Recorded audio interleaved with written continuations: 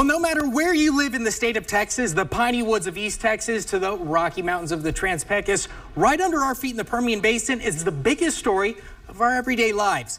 In my inaugural Powering the Permian report, I speak with the experts on the industry and find out from the community how today's industry is impacting all of us here in the Permian Basin.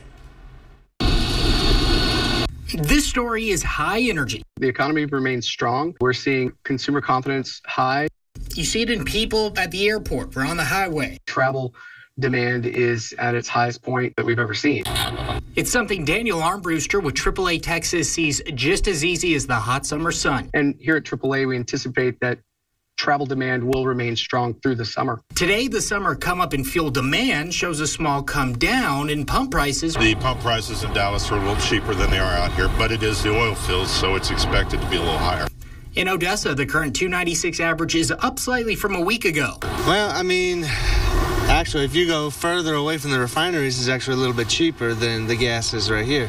In Midland, the current average is slightly above $3. Oh, it's actually lower. It was $3.07. Dictating the price at the pump, crude oil production.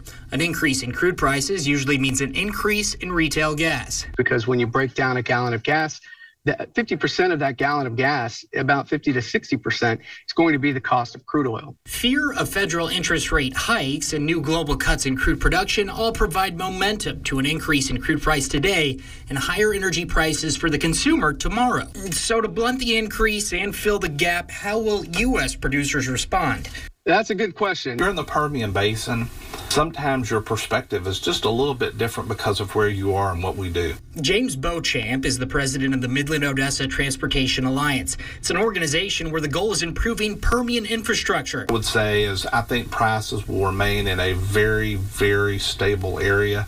New numbers from the Energy Information Administration showing the U.S. is on pace for record crude oil production, helping blunt foreign production cuts. You saw here just in this 12-county central Permian area, that oil production went up by 72.8 million barrels a year. Amid the constant change in the global energy market, the new avenues for power like solar and wind, at least for now. If you ask people what's powering the Permian, you'll probably get the same answer.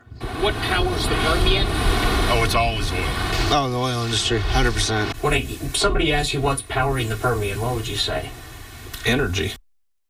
And of course, people, hopefully the first of many more to come. We continue to follow the latest of the industry running West Texas every Wednesday right here on ABC Big 2 News. You can check out this report later tonight online, and you can also see the previous ones that we've done just by going to the Powering the Permian Reports tab.